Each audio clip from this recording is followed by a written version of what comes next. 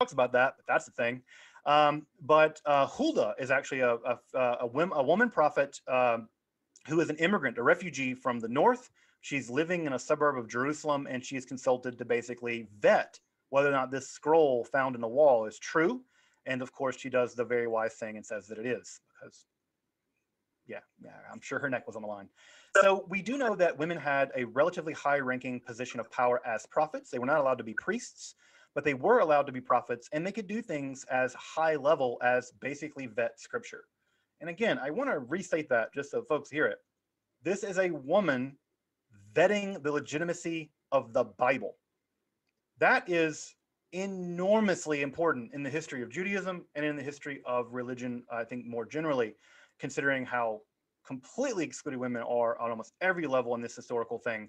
The ancient Israelites vetted scripture, vetted the Torah almost as we know it, at least the book of Deuteronomy, by a woman, right? The woman Huldah. We know virtually nothing about her, but clearly she was considered to be in contact with Yahweh, and at least for perhaps political reasons, vetted some sections of the Bible as we know them. Guys always get so excited over this. Wow, a woman actually had a position, a high position in the ancient times. Of course, what this guy, Esoterica, he's a guy who talks about Jewish Kabbalah and mysticism. You know, he's one of those educated men, of course, who believes all the feminist tripe. What he doesn't realize is that this woman, Huldah, doesn't have any influence over legal or political policy. You know, so men love to give women high positions. Just in ancient times, they were smart enough. They realized the gender dynamics, and they wouldn't let women get in positions where they could affect policy, because then they would attack their men. As you can see, there's a couple of videos I have in my list, which talks about the UK, women in Parliament wanting to put a 6 o'clock curfew on all men, just because one woman got murdered by one man. And so this is what women in Parliament do. And of course, the British men in Parliament took it like little bitches. These women were not fired, but in any event, this is what they do. You don't need a war to fight other men when women are in charge. They just attack the men of their country. Here's the video, talks about Ernest Belfort Bax, who was basically the very beginning of the men's rights movement. And this video, I'll just give the pertinent quotes by him. And this video started pointing out how women start getting privileges by 1820, way before the vote issue came up. And there was one woman who was acquitted for a heinous crime just because she was an attractive woman. So let's see what Bax has to say. He was appalled by the situation he found in England, that women were committing heinous crimes and being acquitted because of their sex. Yes, that was way back in the early 1900s. First, to identify and classify the two notable hypocrisies of what he called modern feminism. Even he was talking about modern feminism, because this is, I believe, early 1900s, and feminists came around in the 1800s. So even Bax was saying, oh, modern feminists, they're getting out of control. He must have thought the originals were all right. Sounds familiar, doesn't it, everyone?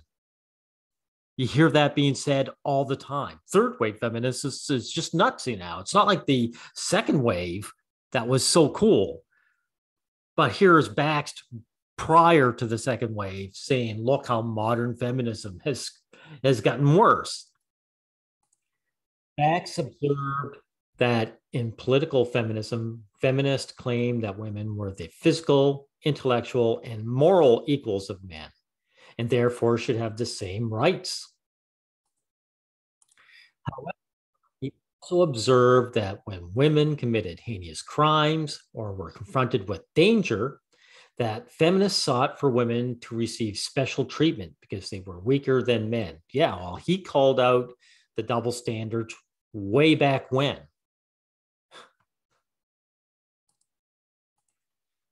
Ernest Belfort Bax was vehemently opposed to women's suffrage.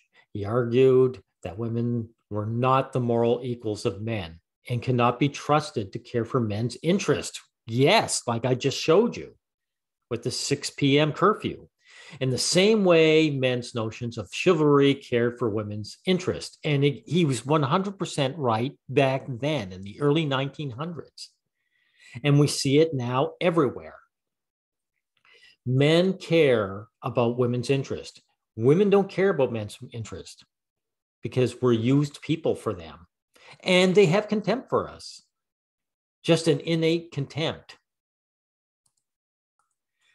He argued that if women were given the franchise, they would use it to make laws that would oppress and disadvantage men. Well, yes, of course. And that women would seek to rule men as tyrants. And that's exactly what is happening. He called it.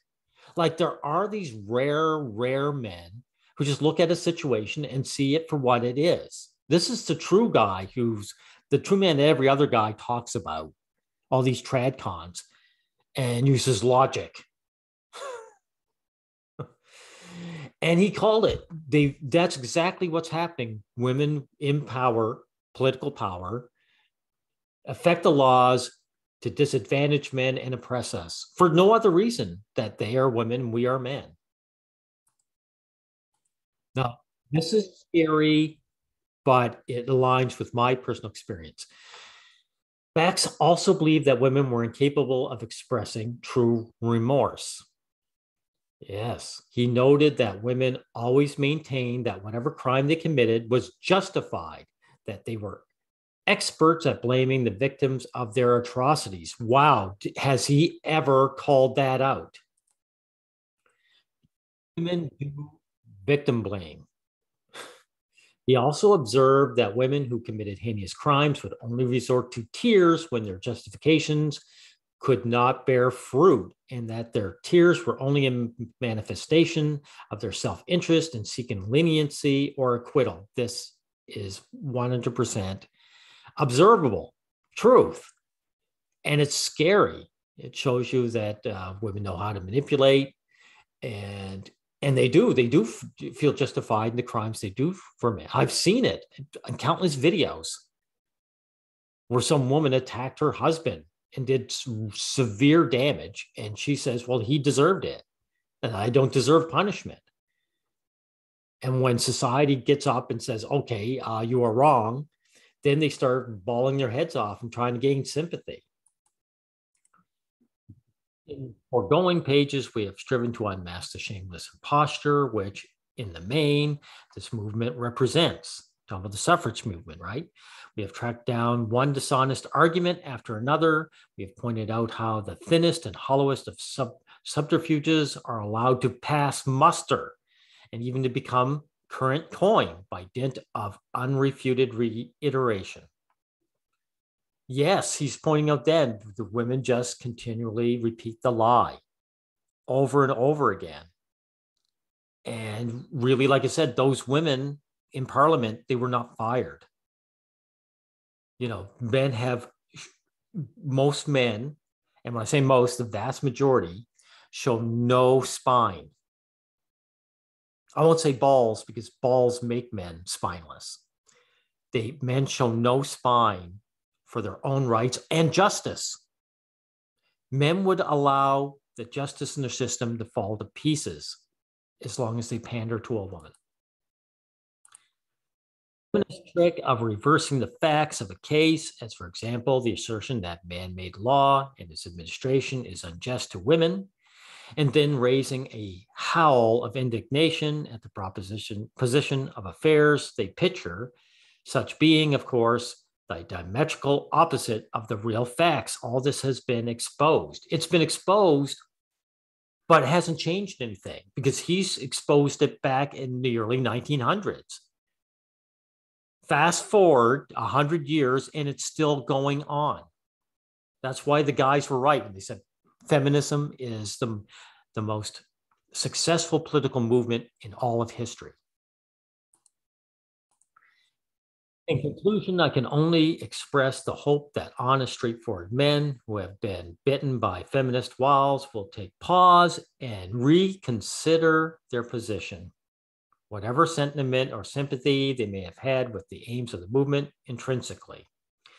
Wow, he would be rolling over in his grave if you could bring him back in time, to the future before he died and show him this, he would probably go and shoot himself.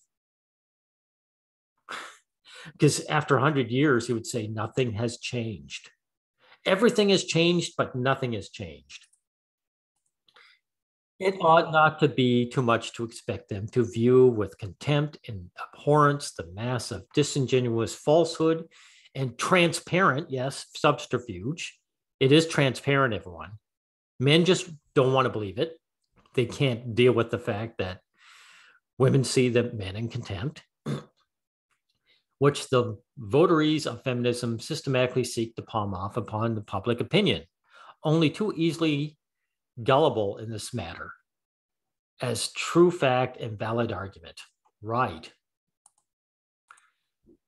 Belfort Bax, I don't think he had any idea of just how bad his fellow man was, or is in this case. That's why, I mean, look, if I was back then, I'd be just as gullible. I was just as gullible now. Men have to find out the hard way. He didn't even know, like, even as smart as Bax was, even he didn't realize just how sad his fellow man was. Here he was spouting the truth 100 years ago, and he would have seen this stuff go on and on and on, just like I am seeing it go on and now. Men refuse to work together. They refuse to stand up. Men have the lizard brain instinct of just saying, okay, a woman wants this. How do I give it to her? Even if I don't get anything out of it. And that's what men are lemmings, is from what I can see. So anyway, we showed Ernest. He was a very honest man. He saw things for what they were. And I'll put this whole video in the description box, and you can watch the whole thing. Because, like I say, these guys have, I don't know how to end this, actually. It's like, he must be rolling over in his grave. And frankly, men should be ashamed. If men were capable of feeling shame. See you around.